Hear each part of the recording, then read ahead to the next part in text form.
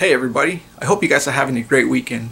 This is a bit of a disclaimer. I just want to make it clear that I'm not a professional mechanic or an expert cylinder head porter. Okay, so this is the perspective of someone who probably, like you, enjoys working on their own car and building his own things.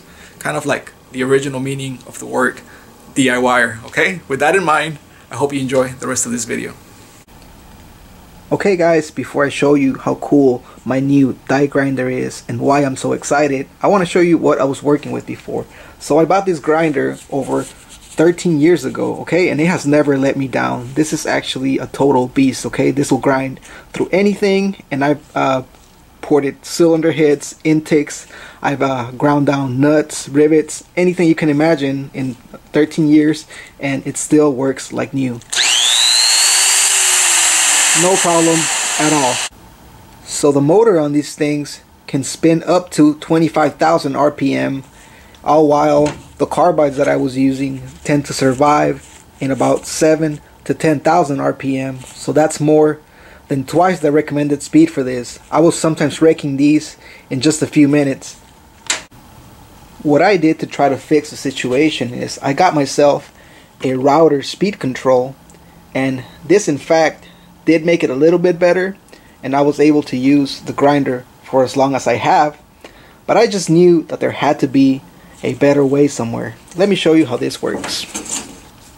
Okay, so I'm gonna put it at full speed first. Okay. And I'm gonna go ahead and lower it.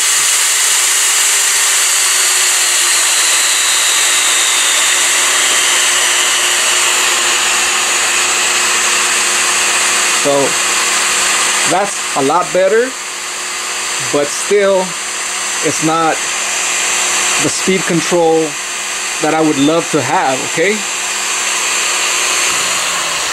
And that is where my new Hog 9000 comes in. I'm just kidding, guys. This is the part number for anyone who is interested. Let me show you the tool now. Okay guys, so here's my new tool. Let me get you guys a better look at it. So this is a die grinder that is made by DeWalt. As you can see, it's brushless. It's got this pretty cool trigger style switch, which is better than the other grinder. It also has this cool built-in LED light at the tip so you can see where you're grinding. But the most important thing to me is this here. You can see there that it has built-in speed control. Okay, so it goes from 25,000 to 20 to 15,000 to 10, all the way down to 7,500 RPM. So that is, the lower range there is perfect for what I'm gonna use it for. Let me connect this and test it out.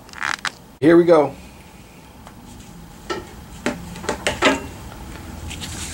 Okay, so you can see there that the light is on. So when you're grinding, especially inside the cylinder head ports or the intake ports, you'll be able to see what you're doing better. Okay, so right here is where you get to choose how fast or slow you want it to go. I'm gonna start it off at the highest speed. Okay, just to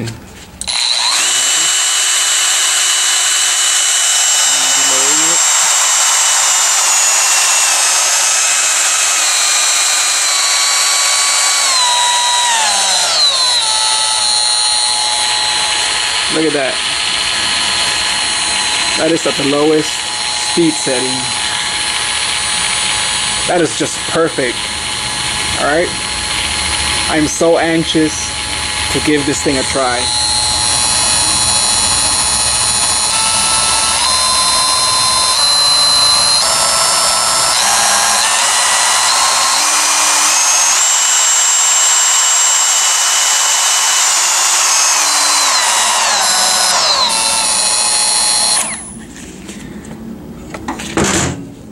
I don't know about you guys, but this is the coolest tool I've ever had. So that tells you everything you need to know about why I'm so excited to use this tool. In regards to the title of this video, do I really think this is the best setup for a DIY in your garage cylinder head porting? Yes, I do. And does it beat having a giant air compressor and air tools? Probably not, but you got to keep in mind that regular people like me don't have access to a huge air tank, and this is by far, in my opinion, the best option. Okay, what's the downside? The downside is the price, because this was in fact a little bit expensive. It was around $350 plus tax. Okay, so it's close to $400, but in my opinion, now keep in mind I haven't used it yet, I haven't put it to the test, but it was worth every dollar. Okay, so what am I going to use it for? In my next video, I'm going to be porting and polishing this set of cast iron E7 heads from a Ford Mustang. If you're interested in seeing this tool in action, please hit like and subscribe.